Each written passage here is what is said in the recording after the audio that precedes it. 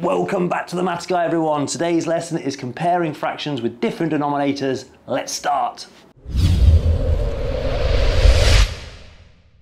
Okay, so today we're going to be working on these three questions here. 3/4 versus 4/12, 3/4 versus 4/5, and 2/5 versus 1/3.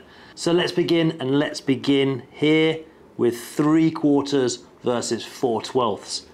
So if we're going to look at 3/4 versus 4/12, what we're asking is which fraction has the greater value. So we could look at it like this, and we could say that, okay, my 3/4, this is quite clearly 4 is our denominator, so we need to have 4 sections, 1, 2, 3, 4, and 3 being our numerator means we get 3 of these sections, so 1, 2, 3. And then we can look at 4/12 and realize we have to have 1, 2, 3, 4, 5, 6, 7, 8, 9, 10, 11, 12 sections, and this way we're getting 4 of them. So on the surface it might look like 4/12 is greater because it looks like you're getting more. But this would not be the way to do it. This is wrong, because when we're looking at comparing two fractions, unless it's a mixed number fraction, which we'll get to later, both of these fractions are fractions of 1, the same value. So when we create our bars like this, we have to have it the same length. Can't have it like this with different lengths. That would be wrong. So our bars have to be the same length. So 3/4 would be 1, 2, 3 as before, but our 4/12 now would only be these small little segments. 1, 2, 3, 4. So now when we look at it, we can quite clearly see 3/4 is more.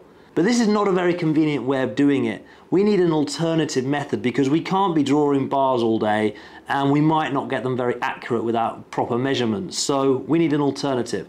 And that alternative is gonna be this, equivalent fractions. And if you've not checked out my video on equivalent fractions, this is your time to press pause and go and watch that first, because that's really important and that's what's gonna help you understand this. Okay, so what is an equivalent fraction very quickly? It's a fraction that has the same value but looks different. Might have a different denominator and a different numerator value, but the value of the whole fractions are the same. So what we need to do to these, we can try and find an equivalent fraction of one of these to try and make it so that we have the same denominator.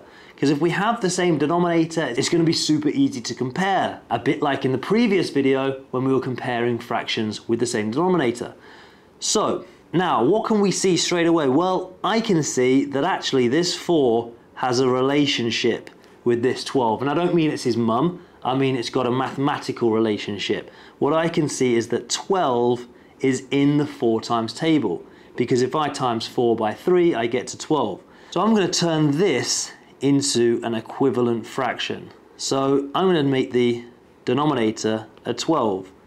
And I realized that from getting from 4 to 12, I had to times by 3. So therefore, as we know about equivalent fractions, whatever I do to the denominator, I also need to do to the numerator. So the 3 is also times by 3, which would become a 9. So now my two fractions that I'm comparing are 4/12 and 9/12. And that's suddenly really easy, isn't it? Because I can clearly see that 9/12 of something would have a greater value than 4/12.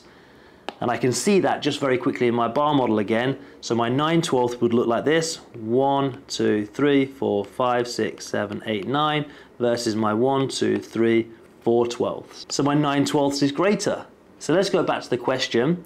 And we now know that 3/4 is the same as 9/12. But the question said which one is greater, 4/12 or 3/4. So I'm going to write it like this. 3/4 is greater than 4/12.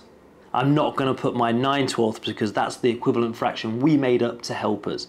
I'm using the two fractions that we started with. And now I've just used a funny little symbol, this one here. If you saw the previous video, you will realize that that means greater than, but we have 3 symbols that are very important when we're comparing. We have the greater than symbol, the equal to, or the less than. And these work a little bit like this. I'll do this very quickly. 6 would be greater than 3, 2 would be equal to 1 plus 1, and 1 is less than 3. So that's just a very quick look at that. So let's keep using these symbols as we answer the next two questions. And let's start question 2. We're going to have a look at this question here, 3/4 or 4/5. Again, our denominators are different, so we're going to need to do some magic. So what can I see here? Is there a relationship? Well, not an obvious one, because 5 is not in the 4 times table, or 4 is not in the 5 times table, so there's not an obvious one. So I now need to find a number that would be in both of their times tables. So I'm going to go up in a couple of their times tables and just show you a method to do this. So I could go 4, 8, 12, 16, 20, 24. I'm going to stop there for a moment. And then in my 5 times table, I could do 5, 10, 15, 20. Oh, I see something. I have a 20 over here, and I have a 20 on this side. So now I'm going to make equivalent fractions for both of these, but with the denominator 20. Okay, well, how did I get from 5 to 20? I have to multiply by 4, so therefore I have to do the same thing to my numerator. So therefore 4 times 4 is 16. So 4/5 is equivalent to 16/20. Okay, well, how did I get from 4 to 20 on this side? I had to multiply by 5, therefore I have to multiply my numerator by 5, and 3 times 5 is 15. So I have 15/20 or 16/20. So now I can see that the 16/20 has a greater value. So again, to answer my question, I need to write 4/5 is greater than 3/4 or 3/4. Okay, that was slightly harder. We had to find a common factor. Let's look at another way of doing that on question 3. So question 3 is this one, 2/5 versus 1/3. And what I can see straight away is I don't have that obvious relationship between the two numbers. 3 is not in the 5 times table and 5 is not in the 3 times table. So I need to find that common factor again. What I could do is do my multiplication table all the way down until I find a common one, or I can do a little trick. I'm going to show you a little sneaky trick here. So watch this. If I get my 5 and my 3 and I multiply them together, it gives me 15. Now, because I've multiplied them together, that 15 has to be a multiple of both of them. Therefore, 15 is a common multiple, so I can just use that. So again, let's start from here then. So I know that 15s are going to be my denominators. Well, how did I get from 3 to 15? I know I multiplied it by 5. So whatever I do to the bottom, I must now do to the top. The numerator times it by 5. 1 times 5 is 5. So 1/3 is equivalent to 5/15. Okay, well, how did I get from 5 to 15? I multiplied by 3. Therefore, what I did to the denominator, I now need to do to the numerator, times it by 3. 2 times 3 is 6. Okay, so now I'm at this point, I can clearly see again that I have 6/15 or 5/15. Therefore, my 6/15 has the greater value. 2/5 has a greater value than 1/3. So I would write it like this. 2/5 is greater than 1/3. And I'd give myself a nice big shiny gold tick. So there's a sneaky little trick, isn't there? We can look at our two fractions, and rather than trying to work out which is the lowest common multiple, I can just multiply them together and it will give me a multiple that I can use.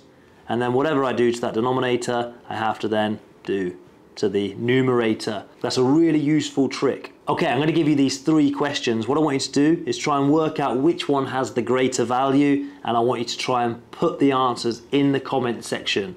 So press pause on the video in a moment, have a go at working them out, and then put the comments in the answer section, and I'm going to try and mark every one. Okay guys, I hope this video has been useful to you. This is a really important stage in fractions to understand how we can use equivalent fractions to order and compare, and it's going to help us in the future lesson, which is going to be adding and subtracting these fractions. So if you've enjoyed this video or it's been helpful, please think about giving it a like and subscribe. Check out our website, www.themathsguide.com, and we're going to see you in a future video, guys. Peace out.